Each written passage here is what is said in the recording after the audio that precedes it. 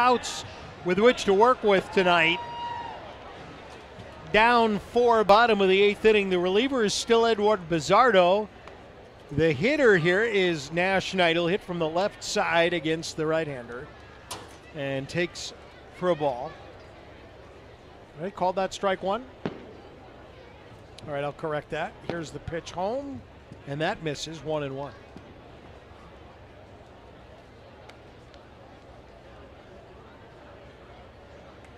Mike Savakinis just took the ball from Nunez, put it in his pocket as Bazardo gets set and comes with it.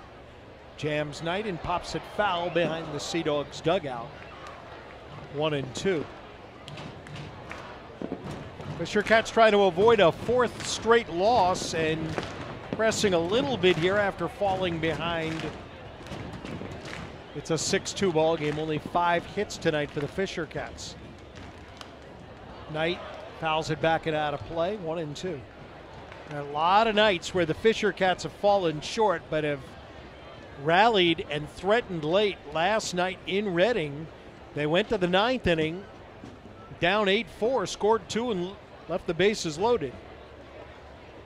See if they can mount something late here tonight. There's ball 2 from Bazardo.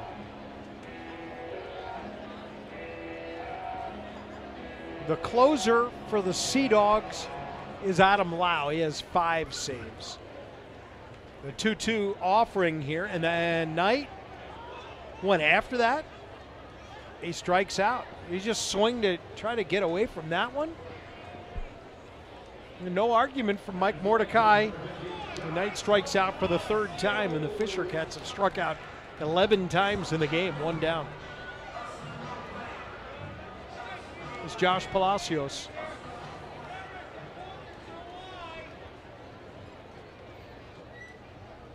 Josh 1 for 3, and there's a strike.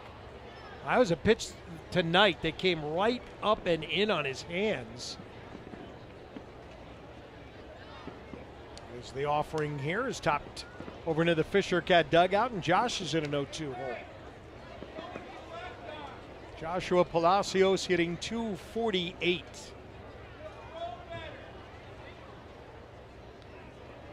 And a swing and a miss here. Bounces away, so Nunez has to play to first, but that's another strikeout.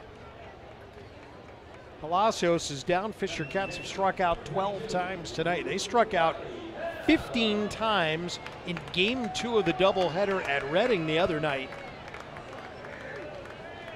Reading had a 13 strikeout game against the Fisher Cats on Monday, and last Saturday night the Fisher Cats struck out 17 times against Trenton.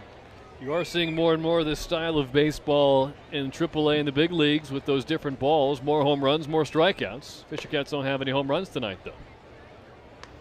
Ball 1 taken away by Riley Adams. It's a Fisher Cat team that has not hit a lot of home runs this year.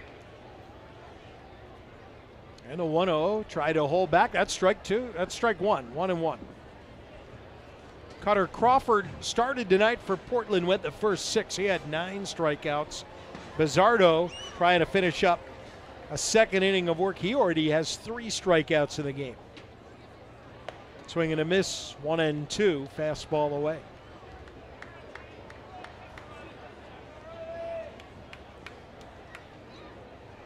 Fisher Cats this year, 48 total home runs.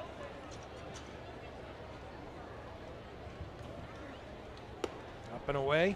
And they haven't been able to get too many long balls with men on base. 20 of their 48 home runs have come with guys on. You've got a guy like Bobby Dahlbeck. He's got 19 total by himself. Swing and a miss, and Bazardo strikes out the side. Knight, Palacios, and Adams. So now Fisher Cats have only 1 more chance. We'll go to the 9th here in New Hampshire with the Sea Dogs leading the Fisher Cats 6-2 on the WGIR Fisher Cats